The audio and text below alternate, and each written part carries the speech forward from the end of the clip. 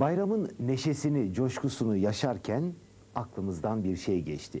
Bütün bu güzellikleri bizim kullanabildiğimiz, bizim sizlere iletebildiğimiz, bizim yaşayabildiğimiz bütün bu güzellikleri bizlere ulaştıran, bizlere sağlayan bir isim vardı. Doktor Enver Ören.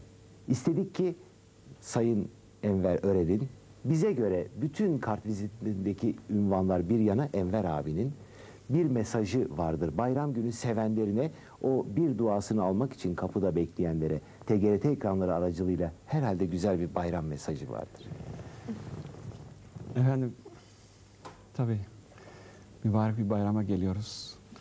Cenab-ı Hak bütün hem ülkemizde hem de ülkemizin dışındaki din kardeşlerimize bu bayramı hayırlı ve bereketli eylesin. Izdırabı olanların ateşi sönsün, ızdırabı sönsün. Sıkıntıda olanlar kurtulsun. Ve huzur, barış hem ülkemize hem bütün dünyadaki din kardeşlerimize kavuşsun, ulaşsın istiyorum. Bayramın özelliği neşelenmektir. Fakat bazen bu neşeler üzüntüye ve yese dönüşmektedir. O da insanın ayağına diken bassa bütün vücut bundan rahatsız olduğu gibi din kardeşlerimiz gözyaşı dökerken, kan dökerken açıkçası bu bayram biraz bize buruk geliyor. Tabii bu böyle devam etmez. Allah'ın izniyle hem yurdumuzda iç barışın sağlanması hem de dünyadaki bütün din kardeşlerimizin, bütün insanların rahat ve huzurlu olduğu bayramlara da kavuşmayı Cenab-ı Hak'tan dua ediyorum. Amin efendim. İnşallah biz de yürekten katılıyoruz bu duanıza. Efendim bu güzel günde bizimle birlikte oldunuz. Sizi çok zor ikna edebildik. Çünkü biliyoruz ki televizyon izlemeyi seviyorsunuz, çıkmayı pek sevmiyorsunuz. Neden böyle efendim? Efendim, ben biraz sıkılgan bir insanım. Alışamadım. Bir kendi televizyonum olursa alışacağımı zannediyorum. İnşallah bu sıkılganlığımı atarım. Onun için ben politikacı da olamam.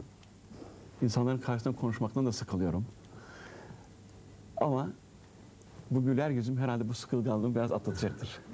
Efendim sizin güler yüzünüz gerçekten sorunun %80'ini aşağı yukarı halletmiş durumda. Televizyon izleyicisi bile gözlerinizdeki o sevgiyi ister gülerken ister herhangi bir mesaj verirken o kadar doğrudan doğruya alabiliyorlar ki biz de sadece onların iletilmesi konusunda sunucularınızla, kameranızla, ışığınızla aracı olabiliyoruz ancak.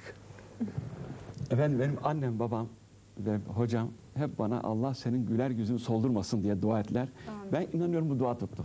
Amin efendim. İnşallah ölünceye kadar da böyle olur.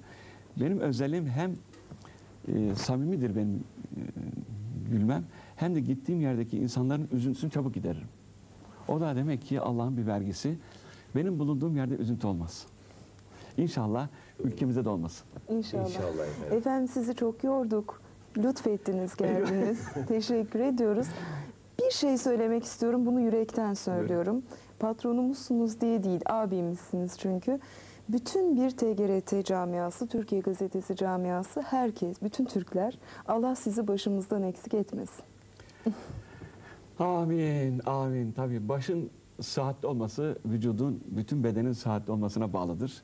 Eğer bütün arkadaşlar iyi olursa ben de çok iyi olurum. Eğer onların birisi rahatsız olursa ben ağlarım. O zaman güler yüzüm kalmaz olur. Efendim, çok teşekkür ederim. sizin oluşturduğunuz, sizin kurduğunuz zincirde bizler de birer küçük halka olmaktan gerçekten büyük mutluluk duyuyoruz. Ve insan mesleğinde kariyer olarak bir yere ulaştığını ancak öyle zamanlarda anlayabiliyor. Doğru. Bunların hepsi madde fakat sevgi manadır. Hiçbir zaman madde manayı aşamaz. Allah bu sevgiden ayırmasın. Amin. Amin. Çok teşekkürler efendim. Sağ olun.